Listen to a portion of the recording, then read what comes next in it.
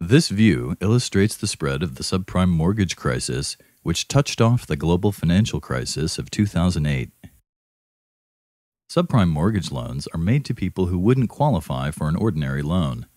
Because the default rate is higher for people in this risk group, banks charge more for subprime loans. This means that the people who can't qualify for an ordinary home loan end up paying more for their home mortgage.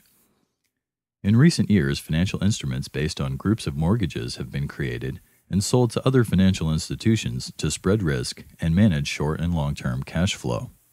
In 2005 and 2006, the collapse of the U.S. housing bubble and rising interest rates increased the mortgage default rates in late 2006. In 2007, home loan foreclosures passed 1.2 million, up 79% from the previous year. In February and March of 2007, more than 25 subprime lenders either declared bankruptcy, announced significant losses, or put themselves up for sale. On April 2, 2007, New Century Financial, the largest U.S. subprime lender, filed for Chapter 11 bankruptcy.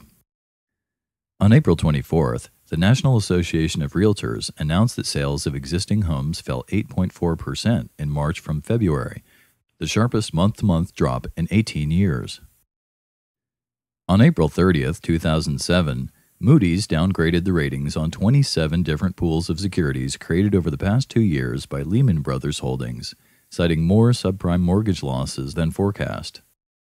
On August 10, 2007, there was a run on Countrywide Bank, the largest mortgage holder in the U.S. Several days after this, the stock experienced the largest drops in its history. During late 2007, Citigroup continued to hold large positions of CDOs, a type of mortgage-backed security. This practice was approved by their internal risk assessors, but investors apparently disagreed and the stock plummeted. December 31, 2007, National City announced that their wholesale mortgage division would cease operations in the face of record foreclosures.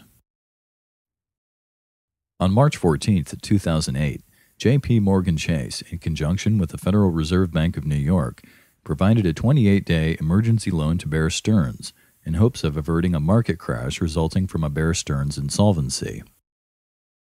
In September 2008, it was reported that Merrill Lynch had lost a total of $51.8 billion in mortgage-backed securities as part of the subprime mortgage crisis. On September 7, 2008, the U.S. government deprivatized Fannie Mae and Freddie Mac, taking responsibility for managing over $5 trillion in mortgages. On September 15, 2008, Bank of America announced an agreement to purchase Merrill Lynch in a transaction worth about $50 billion U.S. By this time, the ripple effects of the subprime mortgage crisis spread into the global financial system and into other areas of the economy. Ultimately, this would cause the global financial crisis of 2008.